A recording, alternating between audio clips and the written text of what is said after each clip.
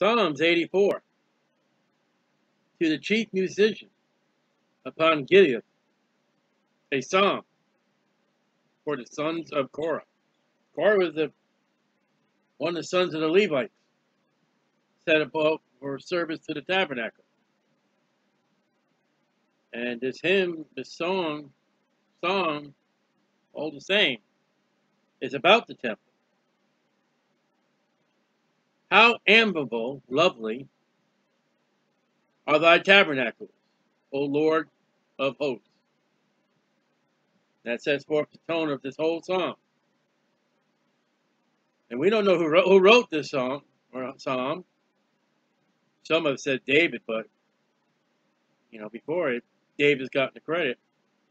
My soul longeth, yea, even fainteth for the courts of the Lord. So there's a desire to be where God is. And in the Old Testament, God is in the temple. There's a misfunction today, God's in the church house.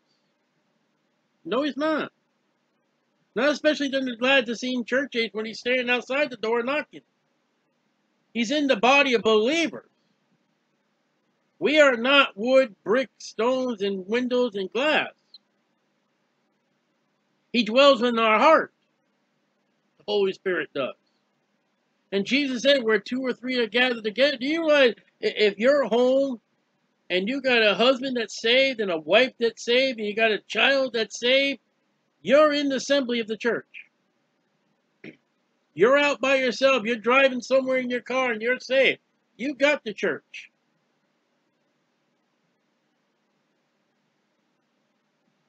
But in the Old Testament, they didn't have that indwelling spirit. God dwelt in that tabernacle. My heart and my flesh crieth out for the living God. And that's kind of interesting because Paul says that the flesh and the spirit are enmity against you. They hate each other. The person who wrote this song has said that even his flesh wants to go see God. And have you tried that Sunday morning? Your flesh is just so happy to get up early in the morning and go to church.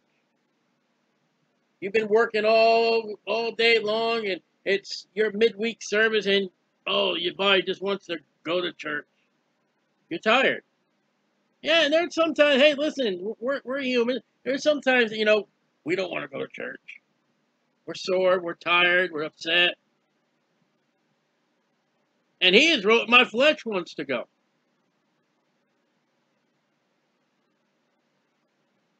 And cries out for the living God, not the dead God, the living God. The God of the psalmist, my God is not laying in state somewhere in a tomb, a glass bowl, no, my God's alive. Yea, the sparrow has found an house, and the swallow a nest for herself, where she may lay her young. Even thy altars, O Lord of hosts.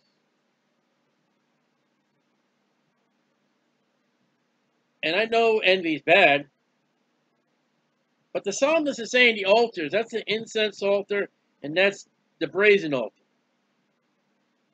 And evidently, when he's gone to the tabernacle, he had seen where birds have dwelt in the tabernacle or around the tabernacle.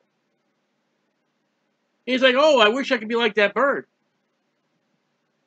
They're living here. I can't live here. And it doesn't say he's of Korah the Levite. It said it's for.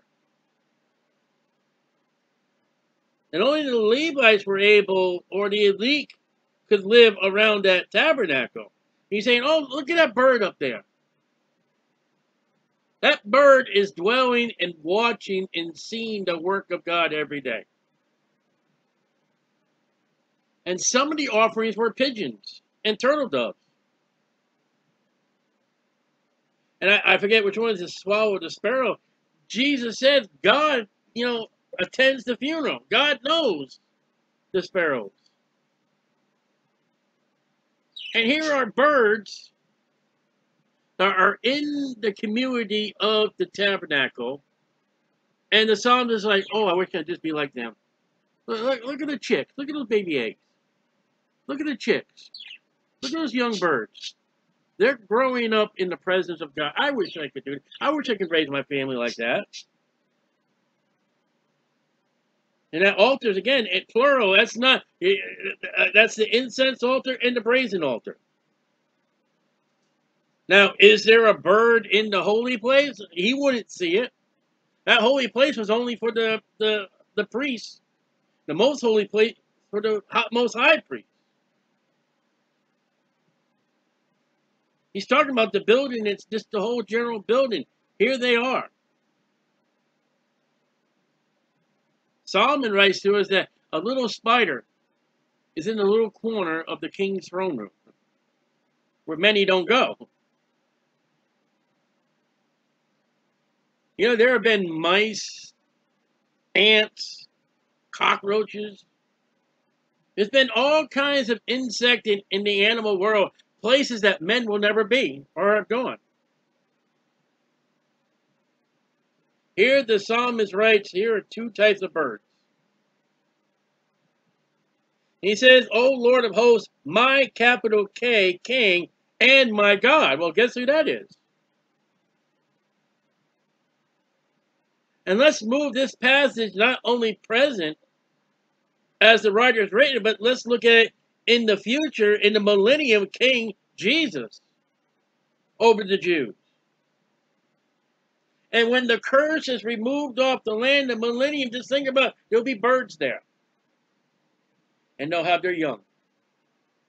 There will be the king there, Jesus, the prince, David, and the Levites. The tabernacle's there, the temple's there. And they're going to be one of the people who are going to want, I want to stay here and live with Jesus.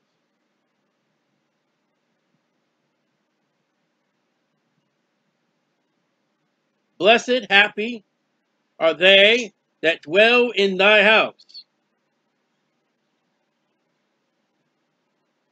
There's nobody that dwells in the house. Samuel, the Bible says he would get up in the morning and open up the house.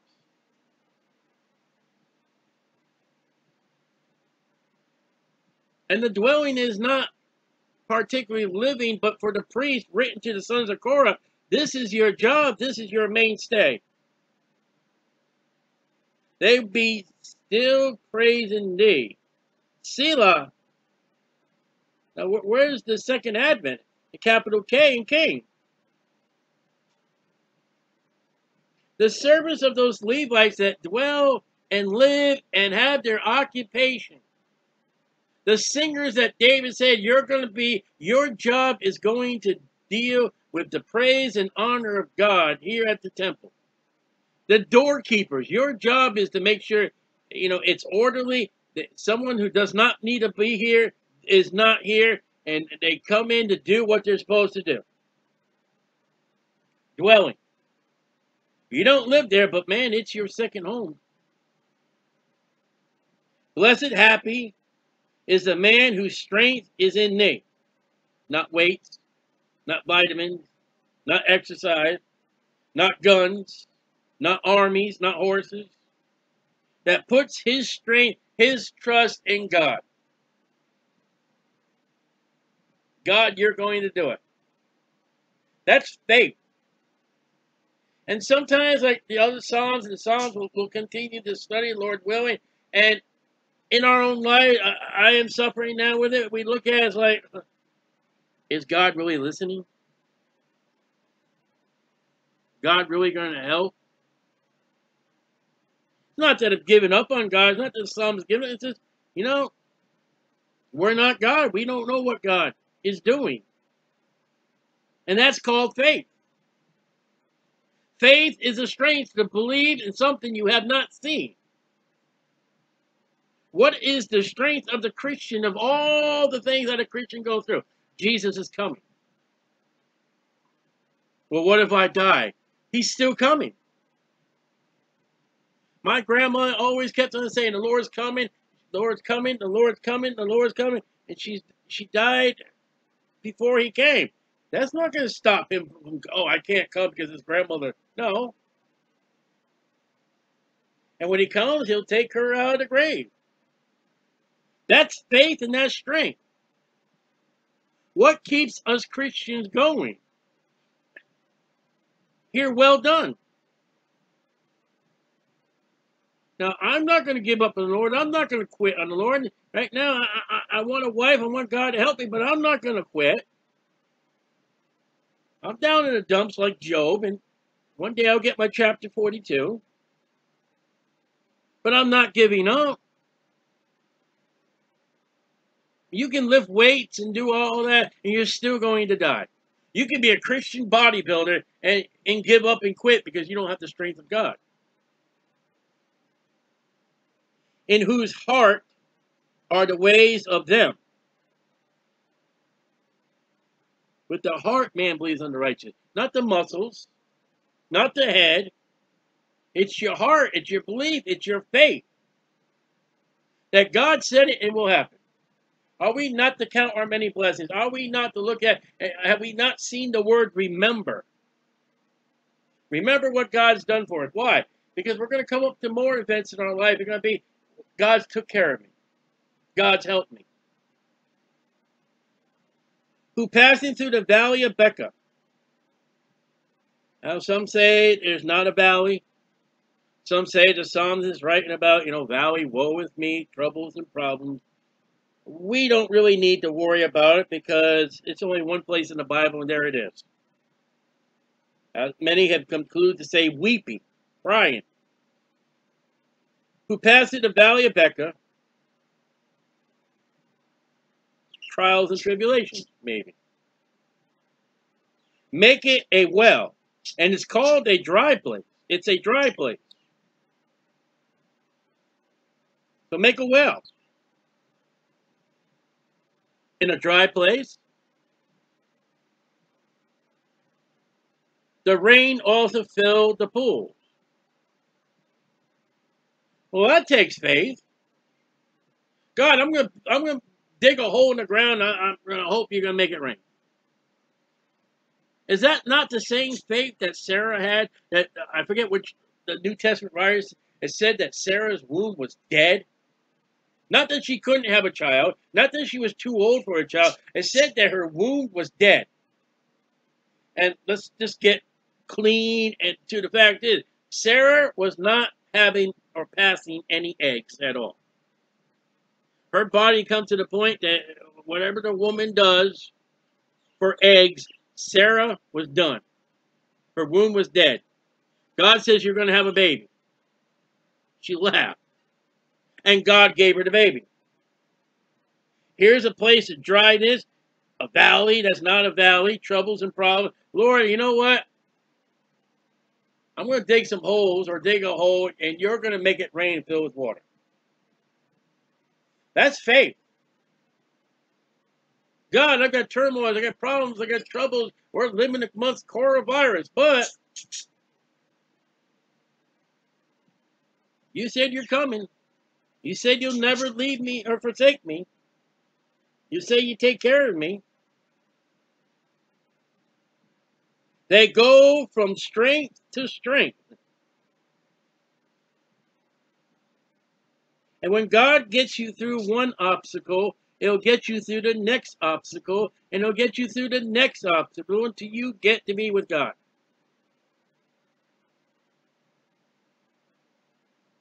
And there's a passage, I believe it's either Paul or Peter, with faith, patience comes this, and with this comes that, and it's a building. It's God working on us for the holiness likened to Jesus Christ. That even Jesus Christ needed to learn through the obedience of his parents. And when we pass from one strength in our life and God gives us the victory, it's to be for the next trouble we have and to come over that. Every one of them in Zion appeareth before God. That's Jerusalem. That's the temple.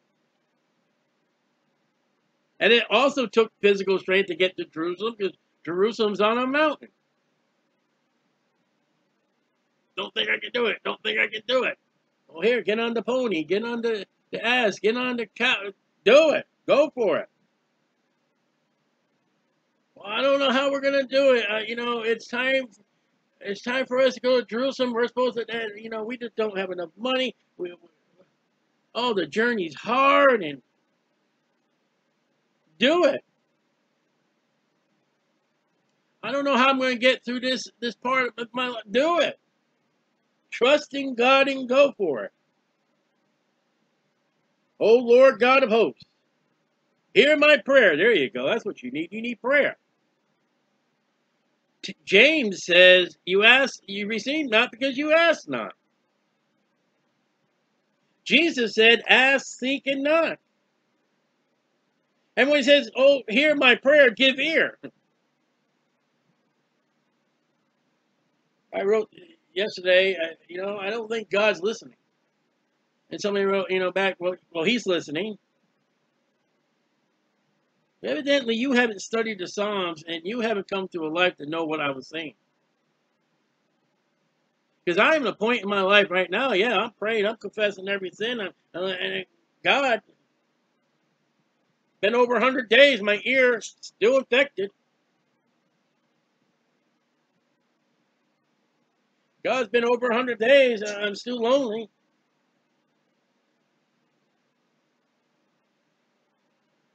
God, when you going to answer? God, when are you going to do it? And it's not we giving up faith on God. We just giving up on patience. If you got more patience than the next person, well, you better thank God for that.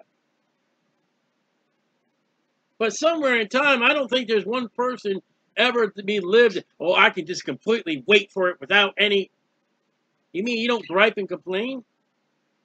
You've never griped and complained about God being long-suffering and patient.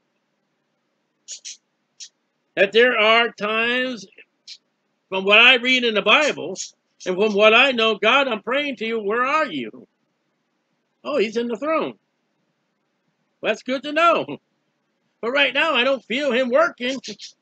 Well, he's listening. Yeah, okay, I know that. I know the scripture. And we seen David distraught. We seen David, God, where are you? Why are you taking so long, God? David's a mighty man of our. David's a mighty man in the Lord. But, he never lost patience with God. No, you haven't studied the Psalms. The Bible says to study and show thyself approved unto God.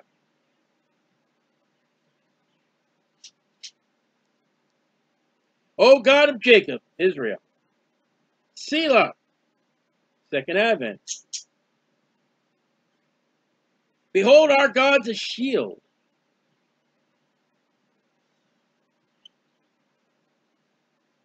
Let's look at David for a moment. What did he have when he fought Goliath? He had his slingshot, and he had 5 stones, and he had no shield. Goliath had somebody carry his shield. So he would be free to have his sword, which he never pulled out of the sheath. What protected David from Goliath? God. God is the shield. And I believe when Paul writes to us about the Christian armor, I didn't check this, I should have. I think shield is the shield of faith.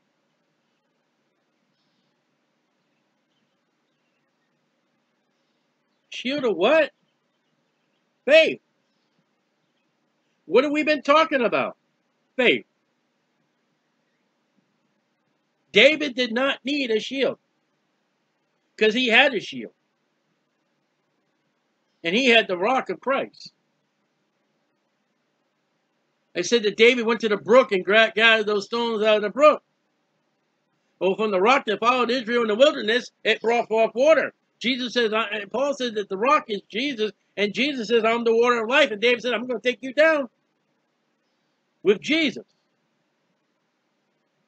From the rock that followed Israel and from the living waters, I'm going to take you down, Goliath. And I don't need a shield.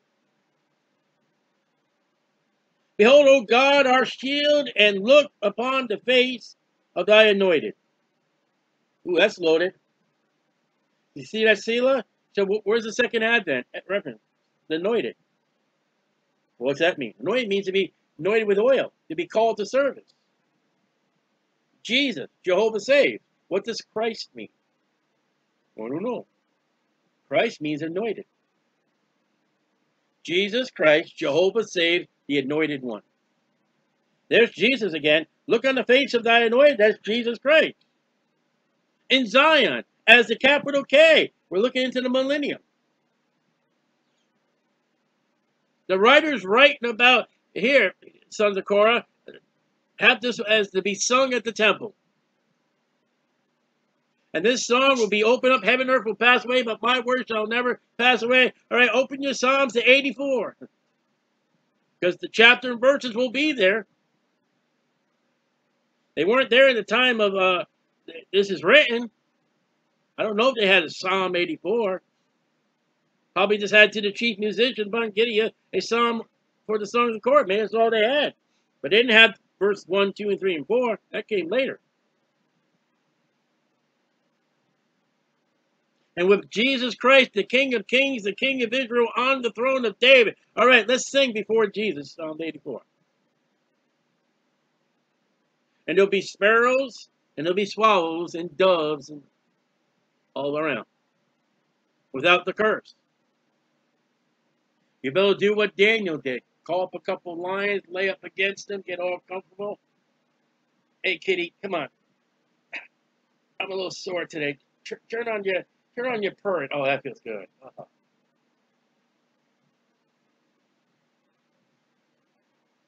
All right, son, will you bring them tigers and that over? Come on, stop playing with the tigers and get over here and let's listen to Jesus. That's scripture. That's before Jesus. For a day in thy courts, the temple, is better than 1,000. And Peter says, one day in the Lord, kind of interesting. Kind of interesting. And you know, it's funny that this doesn't even have the reference to Peter saying, one day is the Lord. But there it is. I'd rather be a doorkeeper, and that's the only time that word shows up in the Bible, in the house of my God. And you have all these witches and dragons and all these kind of sorcery games, and they have a doorkeeper into the next portal. That comes out of the Bible. Here's a man's job is. All right, wait a minute. One at a time. He's bringing his offering in. Wait till he gets his offering in. Let's do this in orderly fashion. Wait a minute. You don't belong here.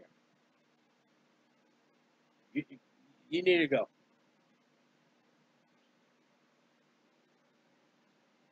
And doorkeeping. I don't know how low that job was, if there was ever a job to be low in the tabernacle, but this I'd rather be the doorkeeper. Then what? Then I'd rather be the keeper of the house of my God, his God, than to dwell in the tents of the wickedness. I don't want no fellowship with the wickedness, and Christians today have fellowship with the wickedness. And I don't want to be an usher. That's too low down in my church. I want to be somebody important in the church.